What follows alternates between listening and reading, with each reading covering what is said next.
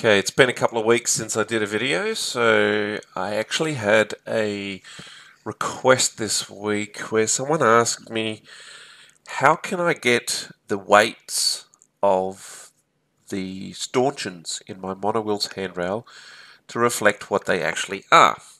So what I did was I thought, well, hang on, this is a perfect opportunity for me to use Dynamo.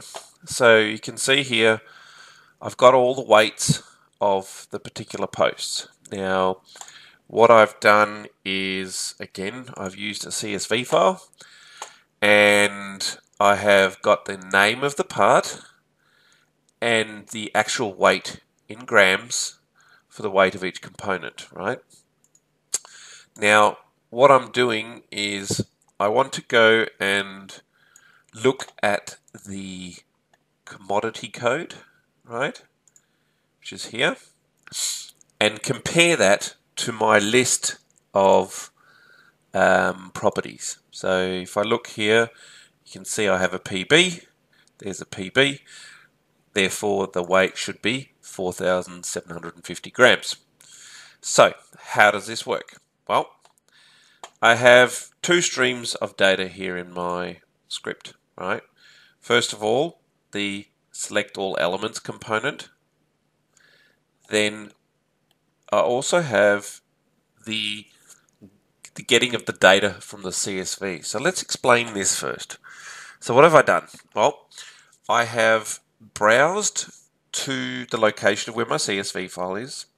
I've transposed it, okay, brought in a list.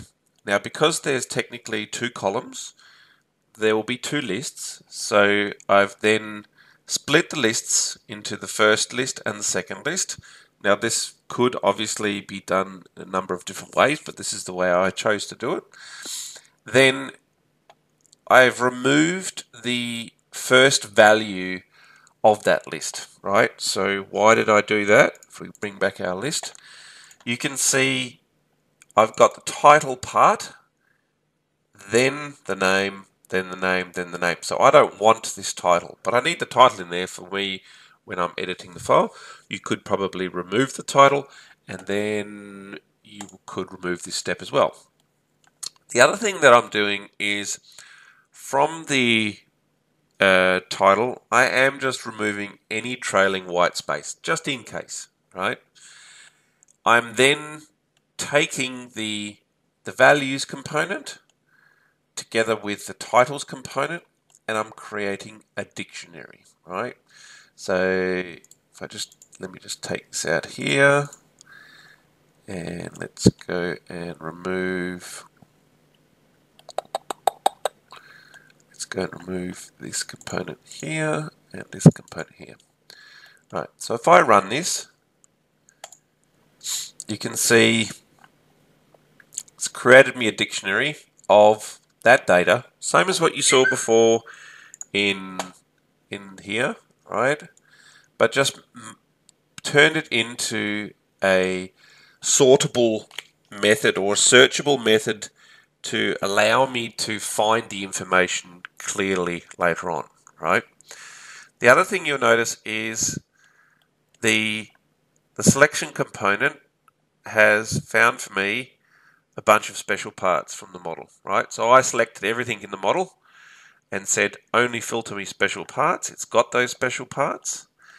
I've then gone through and said get the item number from the each object, and you can see if I just pin this here, there's all the item numbers, right? Again, I've taken the value of the property and I've trimmed any white space at the end of it, right? So what I'm now doing is I'm then saying, well, look, let's take the dictionary, and the first column is called a key, and the second column is the actual value. So it's saying, get me the value that matches the key, right? So where the key is equal to PB, go and get me 4,750, right? Then take that value and turn it into a new property for the weight of that object, right? So let's connect this back up again. going to put this into here. Let's take this component here. Let's hope I didn't mess this up. Click. Alright. And then I go run again. Okay, so it's finished. So it's finished running. So let's go and have a look in here.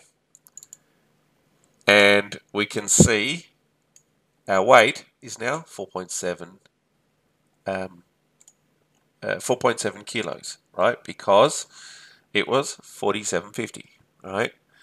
If I go and look at, let's say, the HCB, right?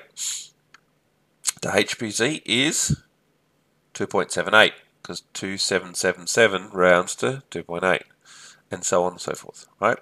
So again, this is a method for me to automate things, and you could use this for any special parts. I'm just using the monowheels stanchion here as an example.